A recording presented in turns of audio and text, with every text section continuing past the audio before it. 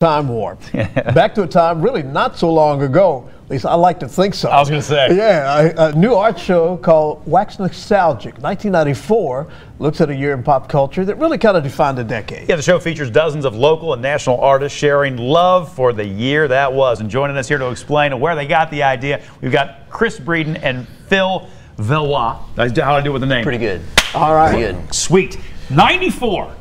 So we've all been playing the game of where were we, what were we doing in 1994, but let's start with why you picked 1994. What is it about 94? I picked the year 94. Basically, it comes down to there was about a bajillion important things that happened that year. My favorite album of all time was released that year. That's Nas, Illmatic. Oh, and classic. A classic, you're correct. And then just for reference, that's the year OJ was in the White Bronco. Oh, okay.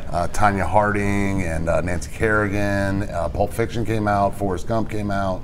Just a great year. A lot of pop culture heavyweights going on right there. Right there. And that's part of what you're going to display as well. You brought in an example of the kind of thing that people would see there, and it's the Bootsy Collins thing. Is that something you did, or is it just something that my partner at our studio, Jason Snell, drew, and we print at our studio. So that's cool. The piece in the show is a lot bigger, and it's partly screen printed, but it's sculptural also. That's pretty slick, though. I like that. I like that. And another thing, when I was reading a little bit about this as well, you're wearing the Airheads T-shirt. Talk about the Airheads connection.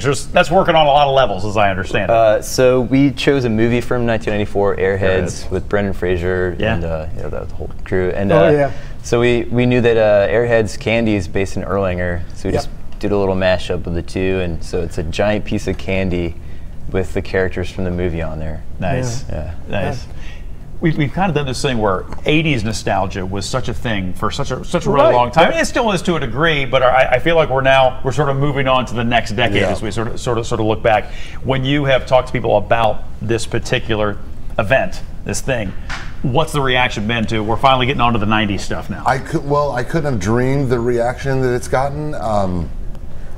I just kind of thought of it in my head. I was very nostalgic for the period, and then the way people responded is crazy. There's tons of people going to be there, way more than I could have ever dreamt of. Yeah, is it going to be across the entire spectrum of artists and the work? There's 50 different artists, and they're from all over the country, and they're every kind of medium. There's performance art. There's a guy, actually, it's Todd Lipscomb. He is going to be having an ultra runner run on a treadmill dressed as Forrest Gump. You're kidding. You're kidding. Stop it. Yeah. That's pretty cool stuff. Well, tell you what, guys, we're running a little bit short on time. Give us all the details one more time and when people can come check things out. Okay, the show is Friday from 7 to 11 at the BLDG. That's on 30 West Pike in Covington, Kentucky. Excellent. We'll get more information up at local12.com. Yeah, we love Cov. All right. Love the Cubs.